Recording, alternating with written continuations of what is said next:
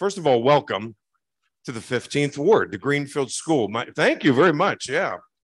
My name is Michael Bartley. I'm the 15th Ward Democratic Chair. It's a privilege to be with you and serve with you as well. As you know, this campaign, this election was a very quick turnaround. So, you know, on behalf of the committee that did so much work, and Mike McGeever from the 31st, Liz Healy did the lion's share of the work for this quick turnaround forum. Let's give her a hand right away. And it's also really, really important to recognize our four candidates up here because they got in and they're rocking and rolling in a really short window and short time. So we urge you to listen very closely to their answers tonight. Stay behind maybe a couple of minutes or contact them tomorrow, get to know them, okay? Because what they say, what they do is really, really important as we have our nomination vote next week. So with that, I'm going to introduce Mike McGeever, our 31st Ward Chair. It's always a pleasure to be with Mike McGeever and the folks from the 31st. Thank you, Michael. Michael's a hard act to follow. Hey, I want to thank the candidates as well as all the committee people that came tonight. But again, to echo Michael's sentiments, Liz did the lion's share of this work. We all contributed to a degree, but Liz carried the water, if you will. I'd also like to thank the people that answered the Survey Monkey for the questions for tonight and the committee that actually selected and refined the questions. As Michael said, I'm the chair of the 31st Ward, but many of you all know me. I was born and raised in the 15th Ward. So I know almost everybody from Hazelwood and Greenfield. So with all that being said, I'd like to introduce the new Allegheny County Chair, Sam Hens-Greco.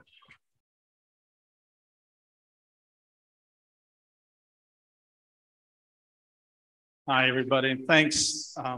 First, I want to thank the entire committee, Michael, and Liz for doing this. When we knew Corey was going to resign, one of the things we wanted to do was make sure that we jumped on it immediately and had everybody have the opportunity to hear the candidates. And there's been a lot of discussion, a lot of effort. Thank you to everybody who helped with all the questions. I understand it was a great process, and I think hopefully there'll be a wonderful ability to hear the answers from the candidates. I want to recognize Leanne Younger, who's in back of the room. Leanne is the city chair. Leanne has been a phenomenal partner already, really trying to build out the city committee, and has some of the best swag already.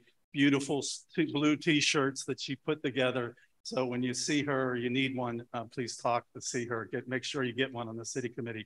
I also want to recognize all of the candidates. I want to thank them for running. You know, one of the things that's so often underestimated is the sacrifice that the candidates have to give, not only running, but also serving. So thank you for doing that. And thank you for being here tonight. Hopefully everybody has received a letter from me regarding next week's vote. If you have not received that letter is the letter you need to come and present at the time of the vote next week, which is Thursday from 4 to 8 o'clock on Flowers Avenue at the Firefighters Hall. If you haven't received that letter, please talk to your chair and make sure that we make sure that you have some so we can credential you and allow you to vote. That's number one. Number two, we're going to be having online voting. So there's some instructions there. I believe you have to request that online by the end of this week to be able to do that. So if there's any questions for that, please check with your chair or check with us at ACDC. With that, I will, I do want to give you one sort of ad. On October 14th, Friday night, we're going to have the Kennedy Lawrence Dinner, which is a major event that we do in the fall for the Allegheny County Democratic Committee.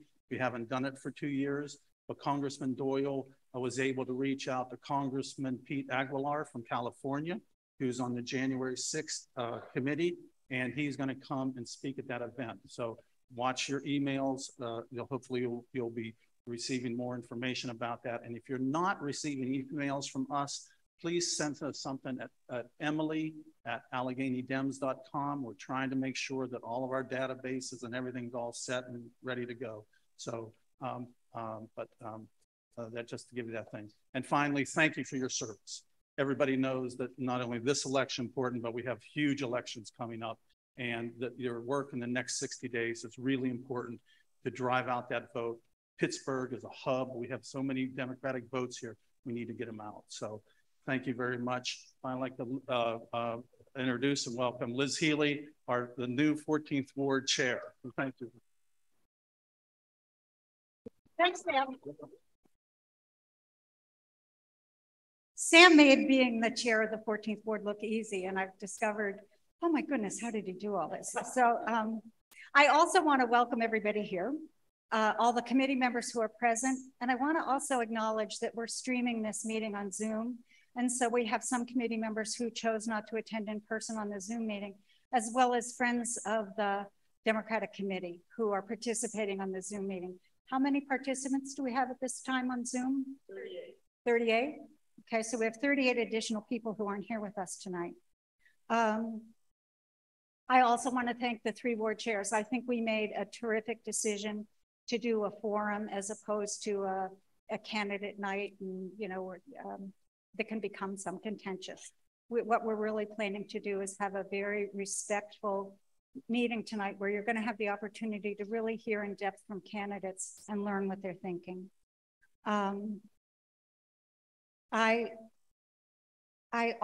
We set up a committee from volunteers from the 14th, 15th, and 31st Ward who worked tirelessly on this, putting together the questions. And as committee members, you all, many of you completed the survey, and we used your responses on the survey as the basis of what questions should we be asking.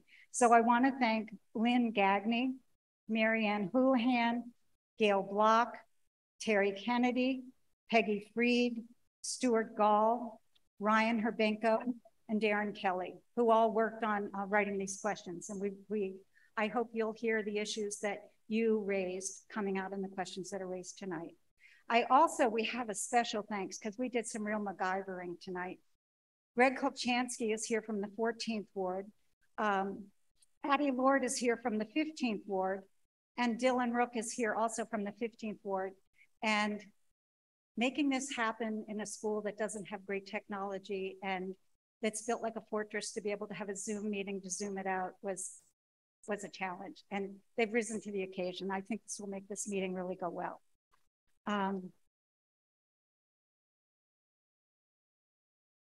For people who are attending online, closed captionings have been enabled. And so you can go at the bottom of your Zoom screen, click on those 3 little dots and you'll see a CC. And if you click on it, you can enable and see the closed captioning if that'll be helpful to you.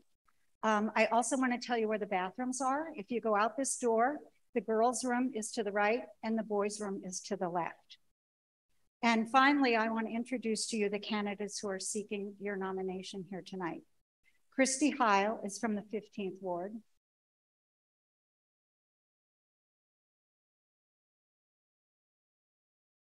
Jeff McCafferty, who goes by Mac, is here from the 14th Ward.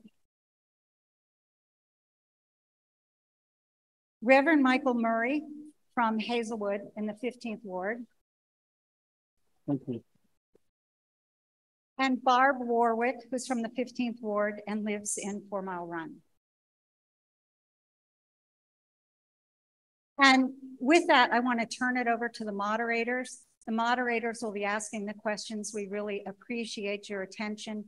And I want to give you one last little piece of advice that I got from a dear friend, Barbara Daly-Denko, who was really highly respected in the 14th Ward and I think beyond when she served on county council. And her advice to you is when you look at the candidates, listen really hard for the issues. Thank you.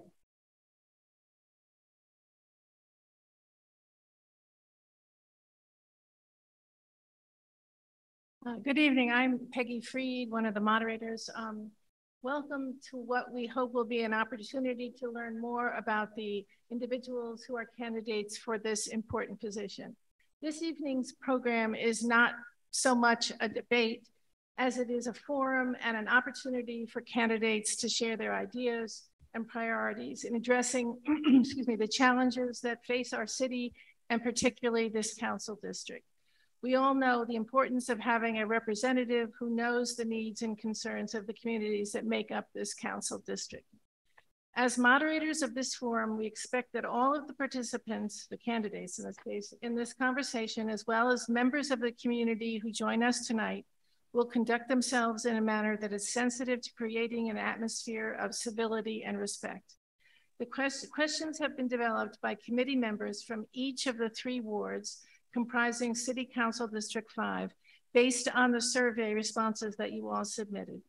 The moderators will ask the candidates those questions, and there will be no questions from the floor. And toward that end, we ask that members of this audience hold their applause until the program continues. We would also ask that you refrain from any comments or distractions that might disrupt the serious nature of the matter of what we're here to discuss with the candidates this evening. We appreciate the interests of all of you who have joined us for this program, and we're grateful that you have taken time out of your busy schedules to be here. We will ask the questions. Each of the candidates will have 2 minutes to answer. The timekeepers are in the front row here, and they will hold up a 30-second warning sign for you. And then at the end of your 2 minutes, we'll hold a sign for stop. And side note, I have a mute button that I hope I won't have to use. There at the end, we will have 4 lightning round questions with yes or no answers and 1 minute closing statements from each candidate. Thank you. So we will begin by asking Kristi Heidel the following question. District 5 is home to multiple failing bridges that residents have no choice but to travel over and under every day. Given the large number of failing bridges in the Pittsburgh area, it will be years before many of the bridges are repaired. How will you hold the city and the county and the state accountable for ensuring public safety in the meantime? Can everybody hear me okay? I'm usually very terrible at talking into microphones and being heard, so just need to check that out. Okay. How about now? You can also hold the microphone if you prefer. All right, that might be the best way to go. It's probably not a bad idea. So the city is self-insured. I feel like that in itself kind of serves as a mechanism to make sure that they maintain all of their infrastructure. But as we learned from the Fern Hollow Bridge collapse, that necessarily isn't always the case. The Greenfield Bridge, we all know how embarrassing that was, that it had a bridge under it, keeping debris from falling onto the road. But that was a solution that worked. So I feel like in the meantime, to ensure public safety, we need to do an audit of all of the bridges, have a third-party consulting company come and work with the Department of Mobility and Infrastructure to assess all of the bridges and what they need and implement anything that they recommend. Thank you. Mac, you're next. We're an older city, and both population-wise and in our roads and bridges. We need to try to gain as much financial help from higher levels of government. Pittsburgh really doesn't have the ability to inspect and improve bridges on its own. And so I think what we'd have to do is rely on separate companies to do that, engineering firms that could examine those projects. I think the biggest thing we'd have to do is prioritize which bridges are in greatest need of repair. And somehow we missed the boat there on the Fern Hollow one. But, you know, going through Shenley Park, there's quite a few bridges that are aged. In Swiss Home Park, they're going to undergo a major construction project with the Parkway. And I just think that we need to rely on cooperate with higher levels of government, the county, and particularly the state. Thank you. Reverend Murray? May you repeat the question? what the question is, given the large number of failing bridges in the Pittsburgh area, it will be years before many of the bridges are repaired. How will you hold the city, county, state accountable for ensuring public safety in the meantime before they're repaired? Well, one thing I found out to be very helpful, go back to the record keeping. Find out when the bridges actually have gone through the inspection and number of inspections that should have been taken. And once you find out that information, then go forward and make sure we address as best that we can address the serious natures. A lot of time we do patchwork. Patchwork don't work, and then you come back and find out that things have gotten worse. So good public records kept in a place where everyone has access that are responsible for keeping us informed will be a very, very, very, very good help. Thank you. Barb? Yeah, so I think that it's safe to say, or fair to say, that over the past, oops, am I getting feedback?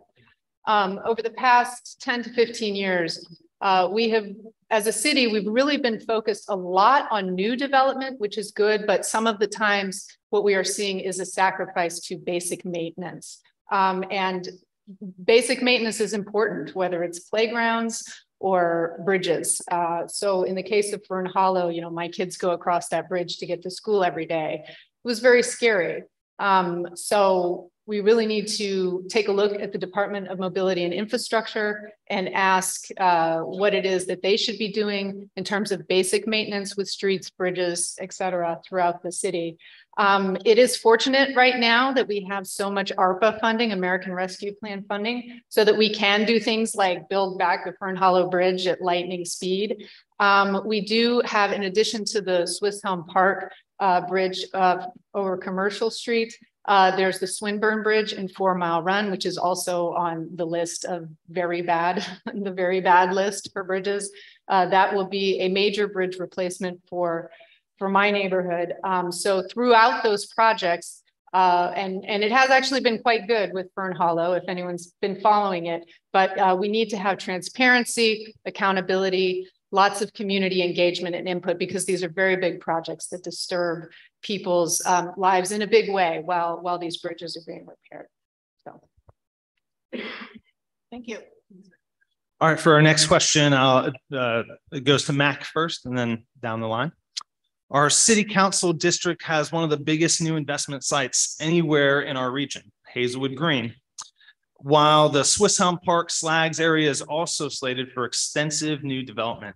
With these new sites as well as future sites, please tell us how you would involve the communities in planning so that they will directly benefit from these new investment projects. And how would you go about working with developers to ensure that employees are able to unionize and are paid family sustaining wages?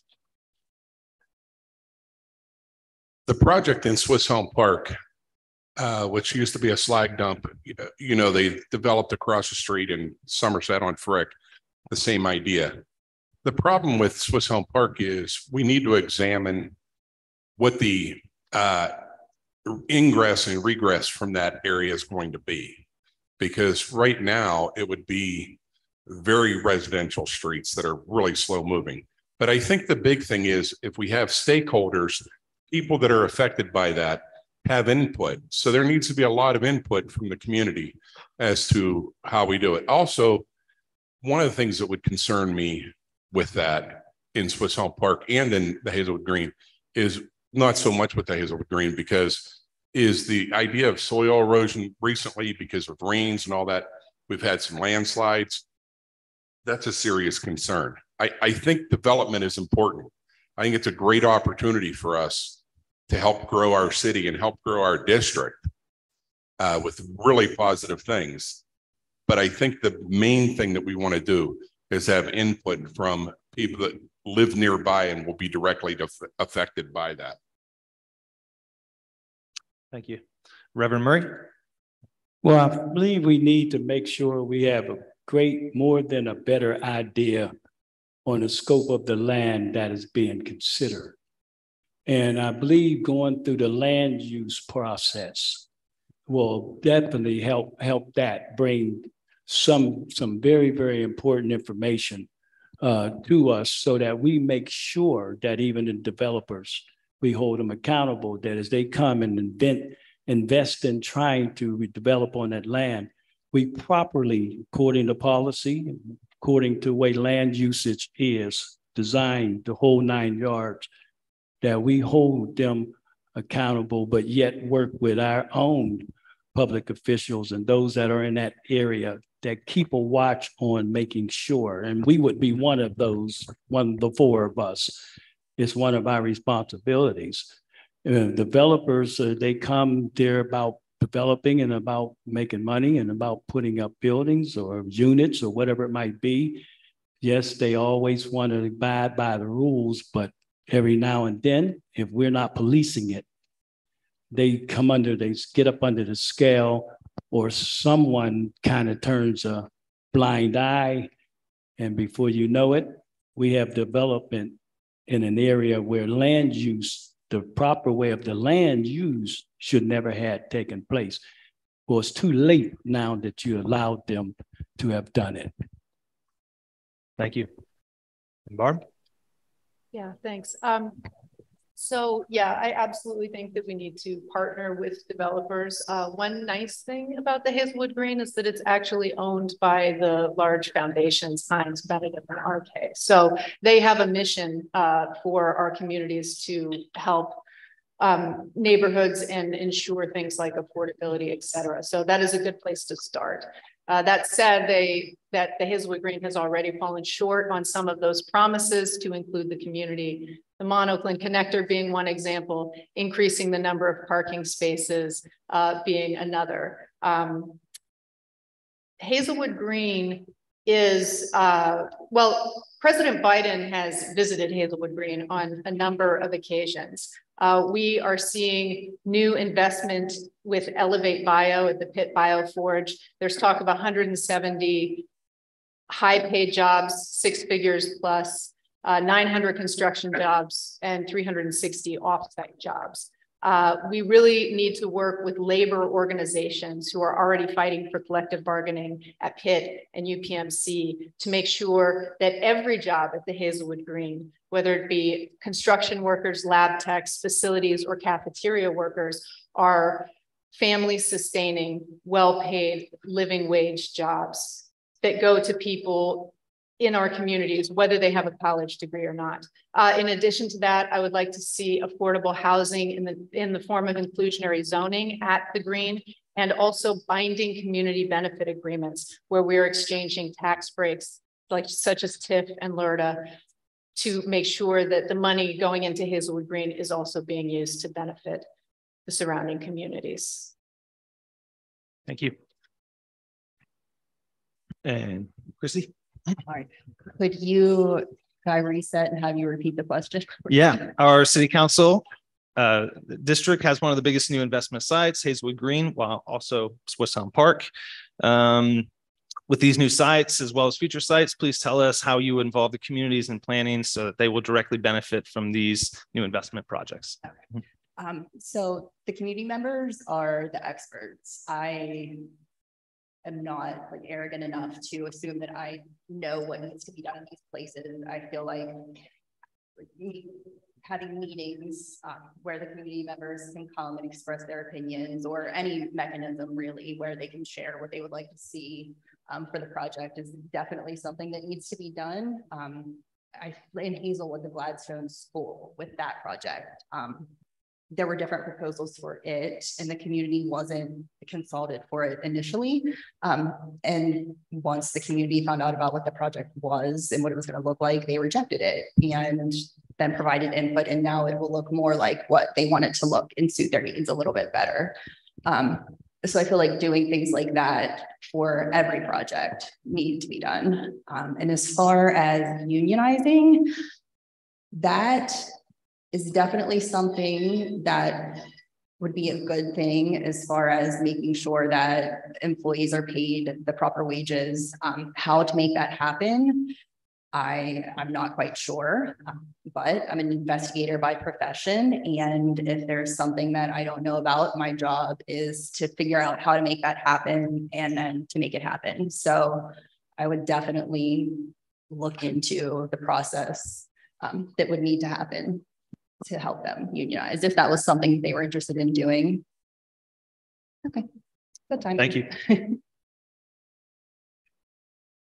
Okay, Mac, you're going to start on this one. As a new member, did you? Reverend I'm sorry. Reverend Murray, I'm sorry about that. As a new member of City Council, how will you ensure that all parts of the district, such as the historically ignored areas of Lincoln Place and Hazelwood, will have equal access to services such as paving, snow removal, and blight reduction? Well, I come to real. I am on. I'm on. You want to use mine? Thank you. Well, equality and inclusiveness. One of the things that this city, and I'm not blaming anyone, just living here 68 years, we've had a problem with it. And still yet we have a problem with it. To try to assure equality across the district is going to take a lot of work, and it's going to take going into the communities, first of all, and find out where are those areas. You know, we come up with the common things like street paving and sidewalk repair, some infrastructure work. But even as I went down Shady Avenue between Beacon Avenue and Phillip Avenue, Squirrel Hill, one of the things I said to a group yesterday is, did you notice the fact that the tree pruning is an unsafe condition there? And the wiring is getting entangled. The tree branches are getting entangled within the wiring. And I said, so someone may have never looked at that.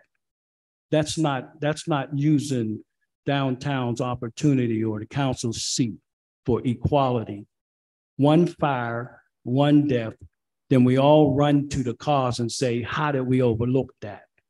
My thing is, being in council, we should not be overlooking what we shouldn't be overlooking, and to make sure across the board, District 5, everyone has the equal rights to have in their community what each resident deserves. Thank you. Barb. Yeah, so the interesting thing about District 5 is that it really is a microcosm of the whole city. We quite literally have some of the wealthiest and most powerful people in Pittsburgh, all the way to some of the poorest and most vulnerable, and everything in between. People of all different backgrounds and political leanings. With all these different communities, it is very important that the city council person find a way to attend to all of them. My vision for this office is one where everyone has access. I've knocked about 1,700 doors in the past 2 months, and too many people in this district feel ignored. They feel like no one cares. If you contact my office, I will call you back and there will be meaningful follow-up. I also will serve as a central point of contact for communities and government agencies so that the left hand knows what the right hand is doing, and we can keep track of projects and find efficiencies and synergies across the district that work for all of us. Finally, I will have community at the core. That's how we reach equity. This means neighborhood groups, PTOs, churches, troops, sports associations, and folks like you on the committee. It shouldn't be about the squeakiest wheel. I would like to flip the script and come to you, the communities. When it comes to resources, funding, and initiatives, we're going to plan together so that we can all get what we need. In the end, it's not just about taking our seat at the table, but building a new table where all of District 5 is aware of what's going on in all the other neighborhoods so that we can work together instead of against each other to get what we need. Thank you. Kristi? So as far as services go, I feel like listening to the community and what the community needs is the way to go. Knocking on doors is one way to go about it. Making phone calls is another way to go about it. But regardless, just always being available to listen to the needs of the community. But sometimes services are there, they're just not being offered properly, I guess, for lack of a better word. For example, in Lincoln Place, there was an issue with snow removal, and the city looked into it, did an audit, and there was an issue with the machines and how the machines were programmed. They were missing certain streets, but that was addressed then. And I believe that it still wasn't fixed, but in theory, it should have, like once that audit was done and they figured out that certain streets were being missed because equipment was programmed the wrong way, it very much should have been followed through with, and everybody should have been getting equal access to snow removal. But just auditing things like that and making sure that the things that we have are working as they should be working. But I feel like one of the main issues is public safety in the Lincoln Place area. There is not a facility there that, like, they need to have a substation there. I think there are certain hours that they don't have anybody in, available, like in their EMS station during the nights. And that's really not acceptable because you can't decide when somebody's going to have a heart attack and need emergency services. So having a facility where that kind of thing is more accessible to them is, they deserve that. They pay taxes. It's just not okay. Thank you. Matt? Living in Pittsburgh for a long time, the two major complaints that everybody has is street paving and snow removal. And I think the key here is transparency. And I think the city has made some efforts in that, in installing GPS in the snow removal trucks, the plows.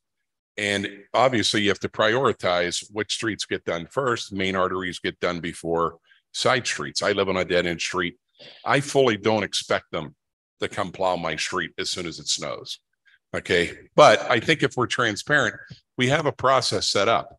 When there's snowfall, these are the roads we hit first. These are the ones we hit second. You can go online, see where the trucks are.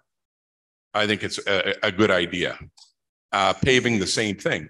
We're on a schedule of every so many years, you repave a street. And until that point, you need to make repairs that are needed based on utility companies digging them up, because it seems like that's as soon as they lay down new pavement, a utility company comes and tears it up. So I think transparency is the biggest thing. In an area like Lincoln Place or New Homestead, I think proximity to other municipalities, if we could enter into an agreement with nearby municipalities for things like snow removal, we'll remove some of the streets for snow from some of the streets for you if you do the same for us. And I think that's a possible solution. Thank you. Reverend Murray? You started that one, right? Okay, all right.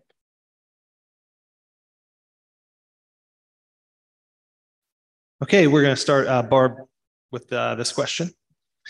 After a young boy was recently struck and killed by a vehicle in Glen Hazel, part of Greater Hazelwood, residents across District 5 are concerned about the pedestrian safety in high traffic areas, especially in residential areas and near schools. What traffic calming measures do you support, and how would you ensure that these resources are allocated equitably? Yeah, so I think that when it comes to traffic calming, in reference to the last question, it's one of the areas where we really can see the most blatant inequities across the district. There are 20 speed bumps or speed humps in 15217, and there are 0 in 15207. Again, the squeaky wheel approach to traffic calming is not working. Where the largest, wealthiest, or most organized communities are getting the solutions they need, and other communities are asking for basic traffic calming in areas where our kids walk to and from school year after year after year, just to see nothing appear in the capital budget. When it comes to public safety, I would say that traffic calming, the fear that our kids are going to be hit by a car while they're playing in front of our homes, is one of the biggest fears that probably any parent or grandparent in this room can think of. It's very real and it's every day. The Department of Mobility and Infrastructure needs to change its approach to traffic calming. For every street maintenance, every piece of work or activity that is done on any street across the entire city, there should be an assessment for low-cost traffic calming and pedestrian access to see what can be done the most quickly and the most efficiently. We're talking speed humps, plastic ballards, painted lines. This stuff is not complicated. We need to make our streets safer for walking, for living, for making Pittsburgh a better place. Question to you, Kristi. So one of my favorite things to do, which is odd, but nonetheless, it's one of my favorite things to do. I live just off of Beechwood Boulevard, and I constantly hear sirens go by, and determining whether it's like a police siren or an ambulance or a fire truck, just, I don't know why, but I like to do that. So on that night, my son and I were there and we were doing exactly that. And we hear 3 police vehicles go by, and then we see an ambulance go by, followed by another police vehicle. And so we knew that it was something terrible that had happened. And somebody who is very, very close to me actually responded to that call, and he will be forever changed based on what he saw that night. And he's seen a lot of things being in the position that he is in. So that's saying a lot. But implementing things as simple as having police presence in places like that is enough to deter certain amounts of traffic things. Police issuing citations is even more of a deterrent. So something as simple as that, or implementing speed humps, signage, traffic lights, anything along those lines. But speed humps are an issue that some communities support and some don't. They're not fun to drive over. Yes, they're very, very helpful. They were put in front, like on the street that my house is on. And before they were there, traffic was horrible. After they were there, people do go significantly slower. So it is effective and it does work. So even though there are downsides to it, it is effective and definitely an option that we should look into doing more of. Thank you. To you, Mac. Thank you. Speed humps, people have become more and more aware of them. Recently going to, I have a business up in Carrick. I have to drive through, typically I drive through Homestead. 837 has been closed. I've been driving through Hazelwood a lot more. Johnston Avenue is seeing way increased traffic as a result of the construction in Homestead. And so I think that speed humps can be a good thing. I think rumble strips can be a traffic calming tool. Increased signage. I think an increased police presence, not constantly, but you have to identify targeted areas where people are exceeding the speed limit. And if it's especially in a residential area, a high population area like Johnston Avenue, you have to have increased police targeting of those things. But I think signage, rumble strips, speed humps should cover it. And I think that I agree with whoever mentioned it before. It needs to be done equitably all across the city. I know up in Carrick, they've installed them on Maytide. So there's different places in the city. Pittsburgh is a bunch of different communities, and District 5 is really varied. So I think that we need to look at those types of things to calm traffic. And to you, Reverend Murray. I'm very dear to this situation because at the age of 13, I lost my 5-year-old brother being hit by a car on 2nd Avenue at 2nd Avenue and Glenwood Avenue. This is 1968. We're in 2022. Measures about public safety should have made an advancement far beyond where it is even now. We shouldn't be crying out to the city public offices about slowing down traffic and having speed limits enforced. We shouldn't be there. We should be beyond that. And even now, to get the traffic calming done, especially speed bumps, there's an application process. Listen, there's people out there, kids getting hit every day. It's just not being reported as much as it is. We have ordinances we can pass. Enforce them. Put more policing out there in those areas. Most people don't go real fast. We used to have speed traps, 2nd Avenue between 2nd Avenue and Greenfield and Hazelwood Avenue, constantly. It made you slow down. Even if you didn't see them, it was branded in your mind that this is an area you need to obey the enforcement of public safety when it comes to traffic calming. And so in lieu of all that, just bring it back to City Hall so that the communities that in District 5, they deserve not to go through that. Bring it back and let's do something about it except for set up something.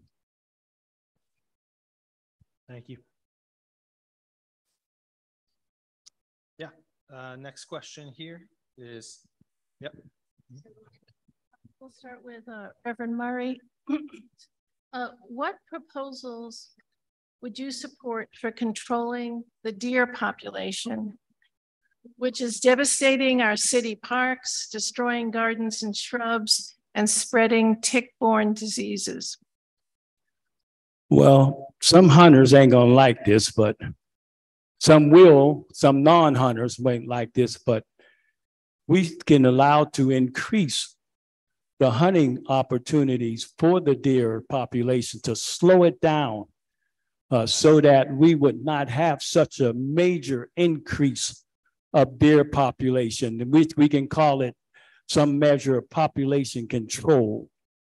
Then we can do measures where there's different ways you can take an area and patrol it.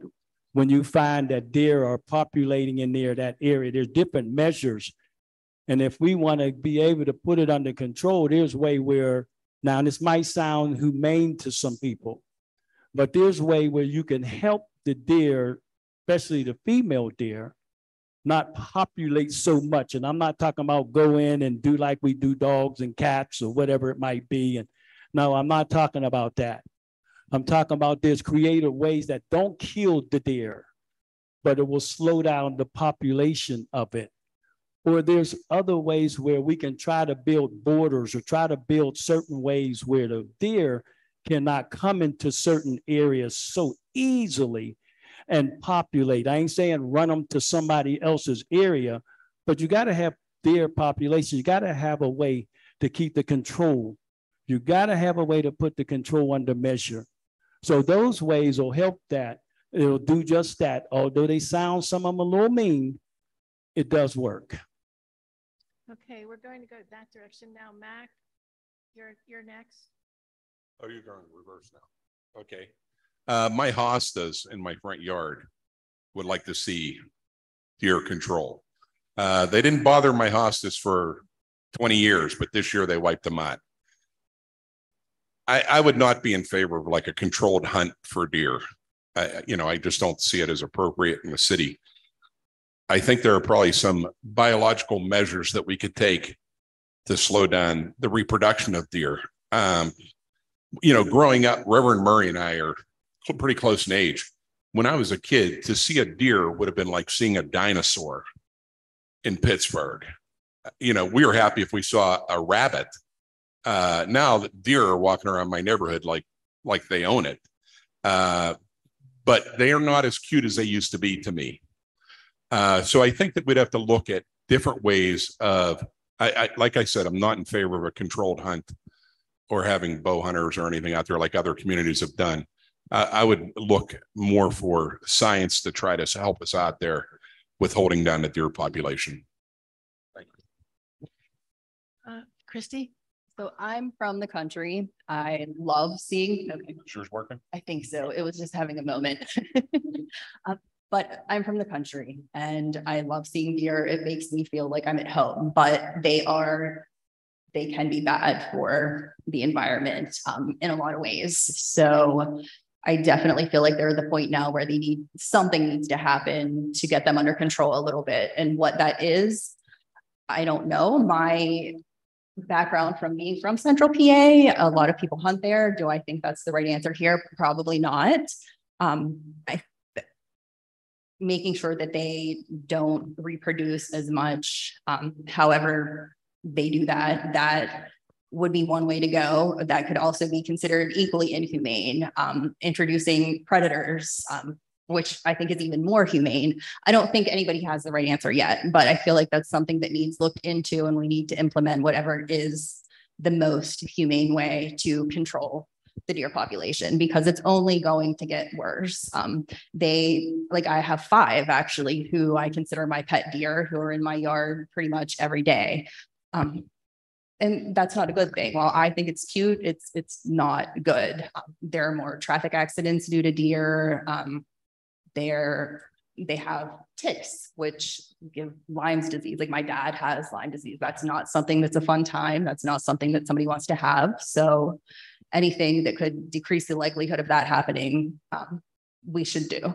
So long story short, I don't know what the right answer is. I would be supported in anything that was humane to control the situation without killing my pets. Yeah, so I just happened to see an article pop up on Facebook about this issue. So there's a particular problem in Shenley Park. So having read the article, apparently the deer are, not only is overpopulation bad for us, for our gardens, and also for the plant life in the park, it's also bad for the deer because they're not able to hide like they need to. They're undernourished, et cetera. So I called up animal control to see what needs to be done about the deer population. What I was told is that animal control cannot do anything with the deer. So the deer population in Pennsylvania are managed exclusively by the State Game Commission. All that animal control can do is deal with a deer that has been killed or severely injured. So, you know, short of us all driving around hitting deer with our cars, I think that what we will need to do is call up the PA State Game Commission, sit down at the table and figure out what can be done. My understanding is that the Game Commission does not do culling, which is to hunt the deer or because it's too controversial.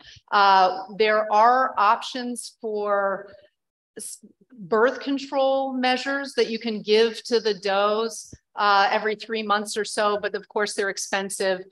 Whatever needs to be done, it starts with a conversation with the PA State Game Commission, and hopefully we can get this deer population under control. Okay, thank you. All right, our next question is going to Mac first, since we're kind of boomeranging back. Given that the city is in negotiations with the police bargaining unit now for a new union contract, what proposals should the city make regarding misconduct and discipline for the Bureau of Police staff? It's a complicated issue. I think Pittsburgh has been insulated from the serious issues that other cities have faced. Not that we have not had our problems. I think one of the things that I miss was a few years ago when we had community policing policies where you had neighborhood police in your neighborhood, in our communities, so that people are familiar with them. It makes it more human. I think that one of the issues is our limitations with the parameters of the collective bargaining unit in Act 111. We want to make some efforts for the public safety department that matches the diversity of our population. One of the issues that we have, 84% of our police force is white and male, I think that we need to find a way to recruit more minorities. And I'm not saying lower the standard. I'm saying identify people, diverse people that can meet the same high standard to become involved in public safety, not just police, but also fire and paramedics. Those are, I think, some of the main issues. I think we need to negotiate with the police bargaining unit to improve our current system. We have to collaborate with, I think if we collaborated with Pittsburgh Public Schools, Peabody used to be the public safety magnet. I think incorporating a program like that in Pittsburgh would be good, with community college as a way, using the Pittsburgh Promise to educate people and encourage them to go into the public safety field. Thank you. Thank you. And to you, Kristi. So the way that the city is set up now in terms of police misconduct, there are two departments that handle that. One is the Office of Municipal Investigations, and the other is the Police Citizens Review Board. The Office of Municipal Investigations happens to be where I worked prior to working at Pitt. And that is part of the police department in a way. So the police department is required to give OMI documents and things that they don't necessarily have to give to the other organization. So it makes it a little bit more difficult for them to properly investigate anything, because they don't always have all of the information that they need. OMI, on the other hand, gets all of the information and they can properly investigate it to the best of their abilities, but we can't implement, well, OMI can't implement any kind of discipline. So all that they can do is recommend what they think, if it was founded or sustained or unfounded. And then we pass it along to the Bureau and they decide what to do with it. I feel like having a little bit more input in terms of what discipline should be implemented would probably be a better way to go. And that's something that we should advocate for with FOP. Making that happen probably would be a huge fight, but definitely a fight worth happening, because in the end, making everything a little bit more combined and well-working, well-oiled is definitely the way to go, rather than having different resources that aren't functioning properly. Thank you. And a question to you, Barb.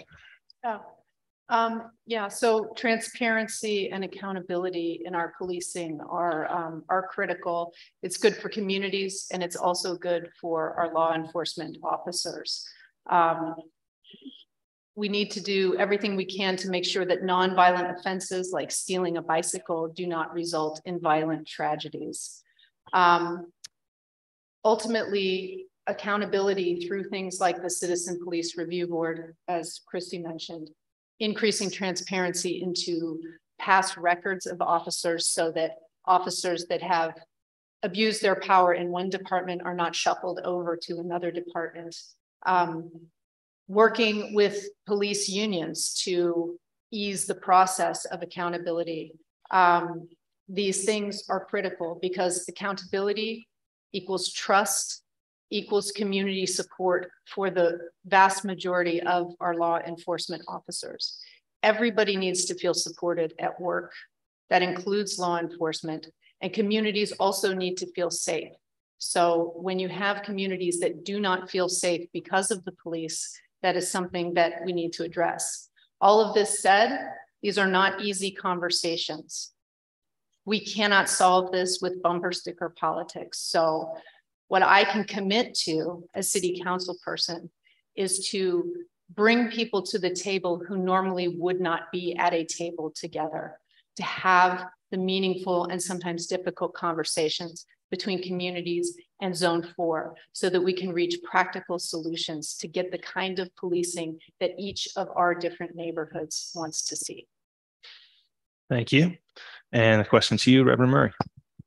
Well, I'm going to go on the flip side, because being in public service for a long time, the police say that their motto is to protect and serve. But lately, across the country, it's done got to the point to where the police feel like they have to go on the defense to protect themselves. That should not be happening. I know in the real world, you can't keep it on a zero balance. But you know what? There are some ways that we can turn that tide. One is whenever the police are coming on the force, when they have training, I saw in another state, they was also teaching education in schools, especially on the middle school level. And they got them together and they started teaching like a partnership type of venue where the child didn't have to be afraid of the police, but where can the child serve in an area to help the police? See, we done got to the point now where we don't get police that getting careers. They don't hardly stay long in certain instances because it's so hard. It's hard to maintain the correct position as a police officer with the lawlessness that's going on. And for good public service safety, they have to feel comfortable. They have to feel like somebody is in the trenches with them. And I believe that if we start that early education like that state, give them some more confidence, some more training, some more we're with you, it'll get better. Thank you. Okay, for this next round, we'll start with Kristi, and then we'll move in this direction. Kristi, how will you ensure affordable housing in growth areas like Hazelwood Green and Swiss Elm Park Slags? How would you reinvest in rehabilitating dilapidated structures? That is an issue that's close to my heart. I have a passion for like abandoned buildings and repurposing them. I live in one that was repurposed, and I feel like doing that as much as possible would definitely be a good thing for the community and help maintain the character of the community a little bit more than demolishing everything that we have and building something new. It seems like we were in a trend of doing that a lot for a while. So it's nice to see a swing back the other way and repurposing the things that we have, saving resources and going about it that way. Can you repeat the rest of the question? I lost the rest of the question. And how would you ensure affordable housing in these growth areas? Okay, so working with legislature to, like as far as zoning goes, making certain places, like certain zones. I totally lost my train of thought with that. That is a horrible, horrible answer, but I'm going to admit that, and then I'm going to start over again. So yes, so still with zoning, but making sure that all of the areas are zoned in a way that they need to be to have housing accessible to people who can't afford it. And I feel like we've done a pretty good job of doing that. So I feel like just continuing to do that is what we need to do, and focus on also the residents who have homes who need help with stuff also. I don't feel like all of the things all of our resources need to be dedicated specifically to that. They need to be distributed equally, which is part of affordable housing, but you get them. Thank you. Well, you're next. We have the opportunity with Hazelwood Green and with, I call it Somerset 2. Okay. Somerset 2, to have well-planned communities. Pittsburgh is the craziest city in the world in that we have numbered streets intersect one another, and it like nowhere else in the world. You know, it's not a grid because geography doesn't allow that, but we have the opportunity to make it a well-planned community. I think it's important that it's mixed income housing, that we somehow find a way, and that we have some communities that are mixed housing income areas in Pittsburgh. We ensure that there's well-planned traffic patterns so not to strain current residential areas. And I think we need to really work with the URA and RIDC to see how we can put this thing together. And so I don't think we're ready there yet, and hopefully I haven't seen any shovels in the ground up in Swiss Home Park there, but That's where I would see this going, is just that we have the opportunity to make it well planned out and to ensure that it's mixed income. Thank you. Reverend. Development to me is sometimes it's pretty tricky, because when you have people coming in and they have no informed way of understanding how the community is going to address their development coming in, then you run into the first problem of the development without displacement. Then you run into, sometimes they're telling you they're going to have a certain amount of units of low income housing. But once they get started, if the community's not holding them to it, they can get away with it. And it's done happen throughout the entire city. And I know if I was in church, I'd hear an amen. But as we continue on, one of the things we have to make sure is that we create a strategy to enhance the opportunities for affordable housing. Don't just buy out with what plan they want to hand us, but we should have a plan. We have a plan in Greater Hazelwood. I have it sitting here. It's designed to police them and keep them accountable. We are putting out, you will not build without community engagement. Design that we already have strategized and written down in documentation. I done found this out. When you got something in your hand, developers got a way of being a little more serious minded about the way the community wants to attune to them developing in the neighborhood. And so that's what we designed to do, but not just for Hazelwood, because it's happening more than Hazelwood. But since we have a plan, I want to bring it to all the other communities and let them take a look at it. Thank you. Barb? So there is no doubt that we have a housing crisis in Pittsburgh and also here in District 5. If you go on Craigslist right now and search within a mile of 15207, not only are family homes with 3 bedrooms going for upwards of $1,200 to $1,500 a month, you also can't find anything. There's simply nothing available. Short term, I would say that what we can start with is fixing the housing authority, which is in charge of Section 8. Right now, if you are a landlord who wants to open your home or apartment or house to Section 8, you cannot get through to the housing authority. So those are landlords that are just being lost. In the meantime, we have people who have their Section 8 vouchers and then are losing them and going back on years-long waiting lists because there are no apartments for them to rent. So on the one hand, landlord outreach for the housing authority, and at the same time, landlord accountability for those landlords who are in the Section 8 programming, but who are neglecting their properties to the detriment of tenants and to neighborhoods. Another short-term issue, which I believe I mentioned before, is outreach and oversight at the URA. The URA has seen $75 million in American Rescue Plan money, and there is $10 million a year in the Housing Opportunity Fund. We need to make sure that that money is going to the people who need it most. Long-term, because I'm out of time, inclusionary zoning, continuing to work with Hazelwood Initiative, City of Bridges, and other organizations to build more affordable housing, and fixing the land banks so that people who want to improve homes can get the liens lifted quickly, get those homes, turn them into community gardens, affordable housing, small businesses, whatever that may be, to improve the neighborhoods that they're in. Thank you. All right, our next question, since we're bouncing back, is going to go to Mac first. For me.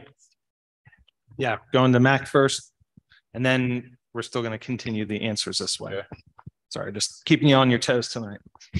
All right, Pittsburgh does not compare well to other cities on the amount and the kinds of plastic, glass, and organic waste that it recycles. If Pittsburgh receives funding from the Federal Inflation Reduction Act, would you use those funds to increase the amount of recycling in Pittsburgh? I think the problem with recycling right now is finding a market for recycled goods. I don't quite understand it. Aluminum, are we okay? You're pointing at me. Okay, what's that? That's okay. But I think that we need to increase our involvement in recycling, and I would be in favor of using other funding from the federal government for recycling. I don't understand how we can't get rid of glass. Glass seems to be the most basic thing in the world. It's made out of sand. And I'm not a scientist, but can't we make it back into sand just by smashing it up? Plastics, I mean, it seems like that there used to be a great market for that. And now that market has sort of dried up. And so we got to find someone else to buy the plastics. The aluminum is not hard to get rid of. And I don't really think paper products are that hard to get rid of. But I am in favor of recycling. I think it's a great thing. It relieves the pressure on landfills, which would save the city money dumping at landfills. The other thing is finding a location to do this stuff at. And so we need to find a place to do that. Thank you. And the question goes to Reverend Murray next. Thank you. Well, one thing about it, I'm not a technology guru, but technology is playing a huge part in transforming a lot of things that we are able to do now that we were not able to do, even as it relates to the recycling. And then through technology, we come to find out that there are more available items that can actually be produced through it. Our thing is sometimes we start off doing it properly as far as segregating which items we want to put where. And now we done got to where you can basically put it all in the blue can, and as long as it's cardboard or plastic or whatever item we say you can, you just throw it all in there, then they throw it in the back of the truck. I've seen the recycling plant and I'm wondering how in the world is this guy, other than pulling out wood or something, is knowing what exactly to pull out of the bunch that's going to be used in a usage way somewhat faster than going through a long drawn out process. I think more policing how we are collecting them, what we intend to do with them, how much money we can save by them, and then even hire more people to do it. I know that the city says that to a limit, we're almost at our hiring limit. But you know what? If there's an investment that's going to get a return, then I see sometimes it's worth it. But give these young people an opportunity. How hard will it be to separate one item from another when you got a job when you was trying to find one and you couldn't? And I'm quite sure the pay will be above minimum wage. Thank you. And the question to you, Barb. Yeah, so as far as using Federal Inflation Reduction Act money to increase recycling services, that's something I would have to really look at more closely. I'm not sure. That said, of course, I support recycling, and we fill up our blue bins as a family of 6 much faster than I would like to admit. I would really like to see more of a reduction in waste. I definitely commend Councilwoman Strasburger on her plastic bag ban. That's a great step forward that's sort of coming down the pipe shortly. I think we could also improve pickup of green waste so that it's not so infrequent, and as well as making it a lot easier to recycle electronic waste. Now you have to make an appointment and drive it down, and it's just an enormous hassle to get rid of a computer or a TV the right way. And it makes it a lot easier to get rid of it the wrong way, which is dumping it over a ravine or something like that. So I think I'll leave my answer at that. Thank you. And lastly, Kristi. So recycling that's a large issue, larger than can fully be addressed by the city. But if we were to receive money, I would definitely advocate for using it for recycling. I was very disheartened to learn that a lot of the things that we were putting into our recycling bins weren't actually being recycled. So it's a little bit wasteful, but like the act of us doing it is a waste, and it not going to the appropriate place is an even bigger waste.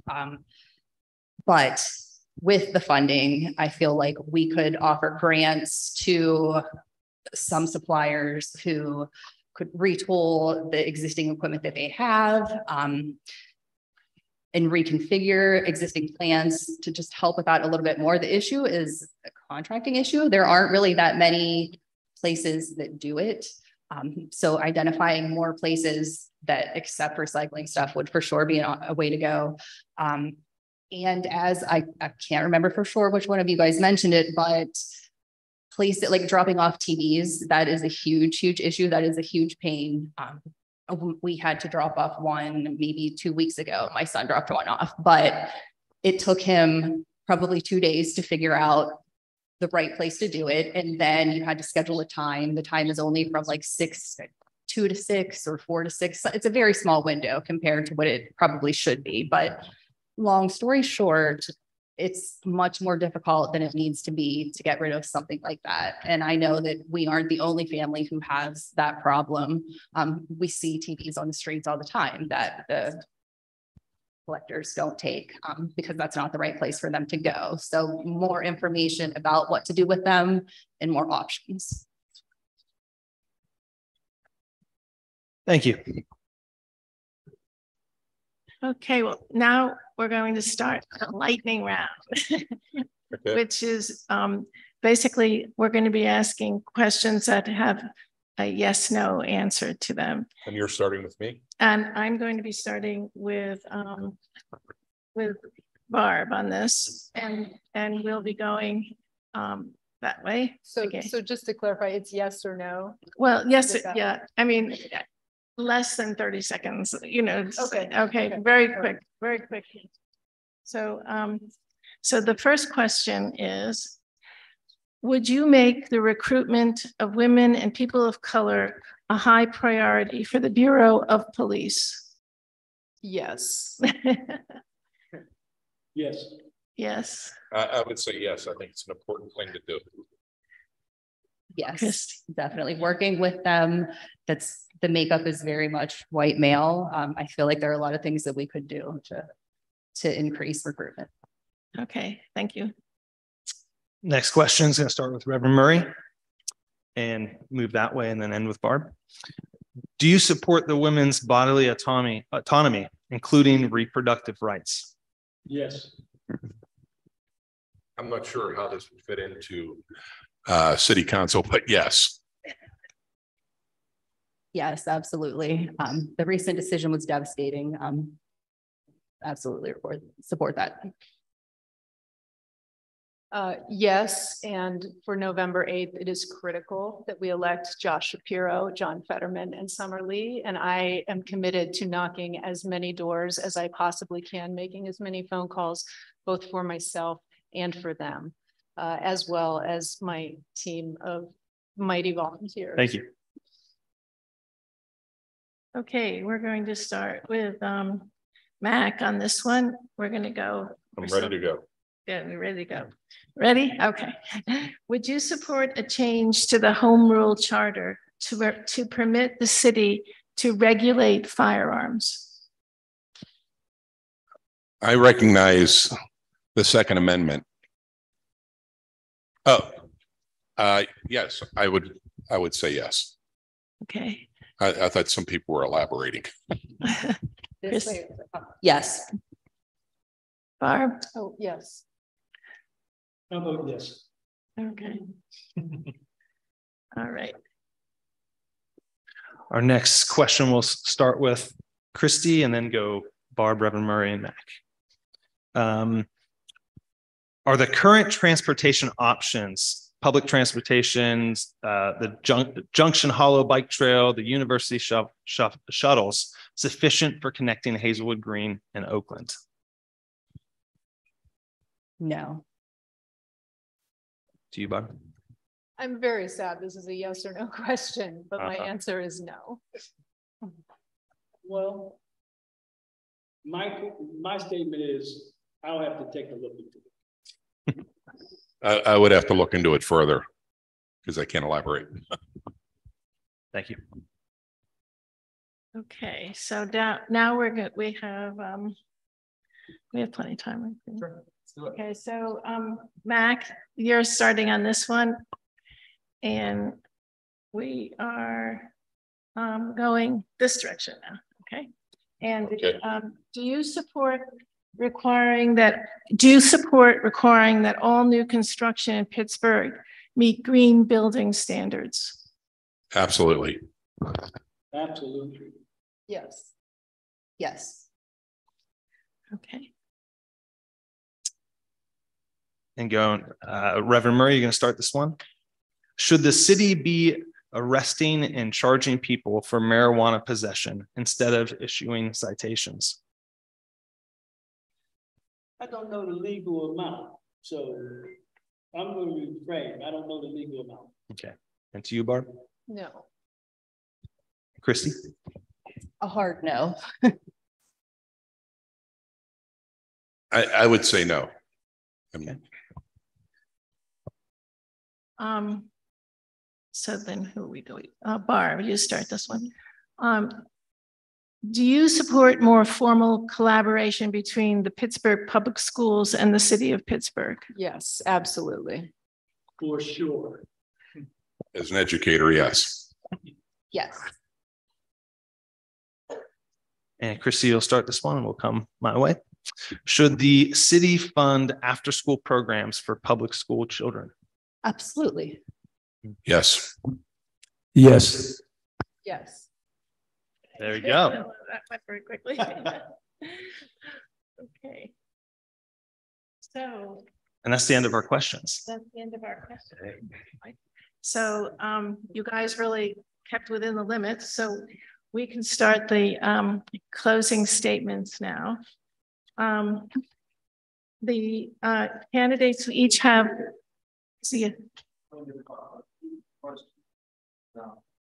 no, I'm sorry. No question. No questions from the floor. Sorry. Okay.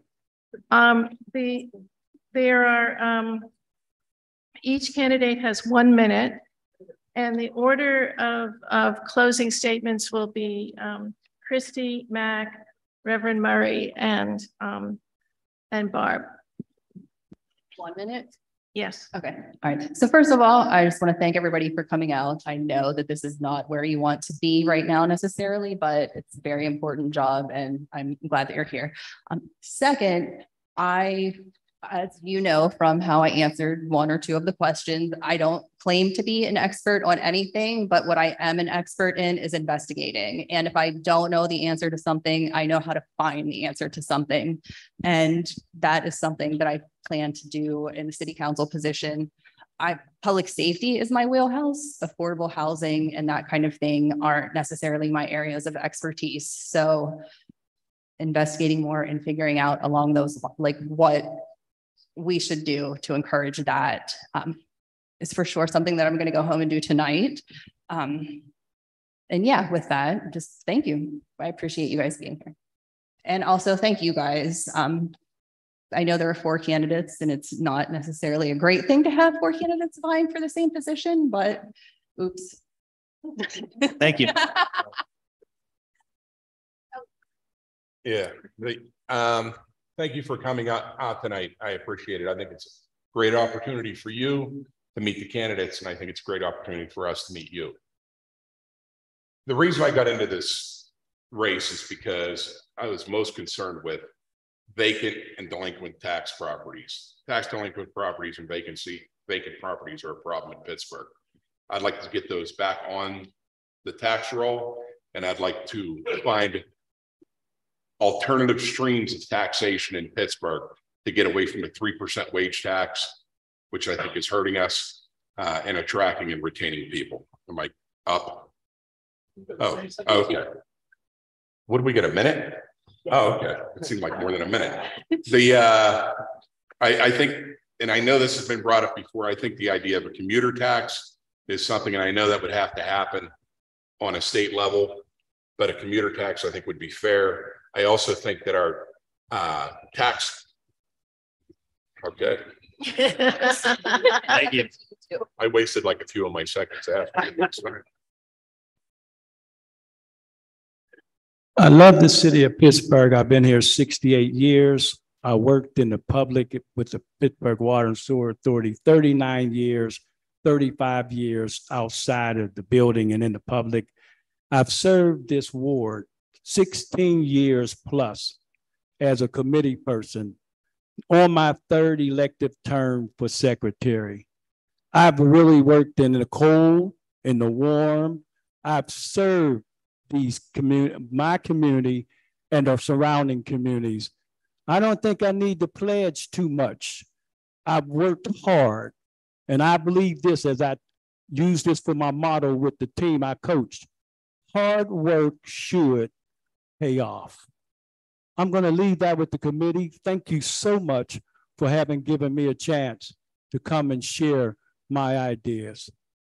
God bless you all.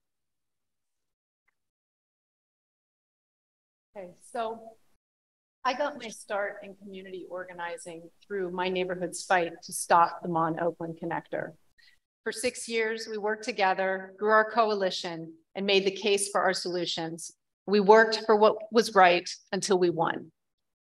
But that fight was about more than just a shuttle road through a public park. It was about big money special interests being prioritized while the needs of residents were going unmet. That's why I'm running for city council, to meet those needs. Over the years, I've worked hard to protect our parks, expand bus service, support food access, make sure our kids have pools, playgrounds, and after-school programs, and advocated for safe streets, especially along the routes they walk to school. The bottom line is that we need a proactive, engaged, and informed city council representative, someone who is on the ground in every community, who listens, responds, and follows up with meaningful solutions. I'm ready to be that representative. Oh, yeah, okay. Okay, thank you, everyone. Thank you.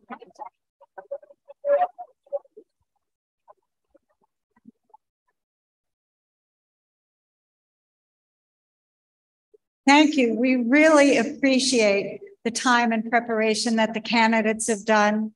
And as I began with, you've had an opportunity to meet the candidates, to see the candidates, and most importantly, you've had an opportunity to hear them talk about the issues. So I look forward now to everyone coming to vote next week at the Firefighters Hall on the 15th. And I hope that this forum has helped inform you. I also want to thank our moderators and give it.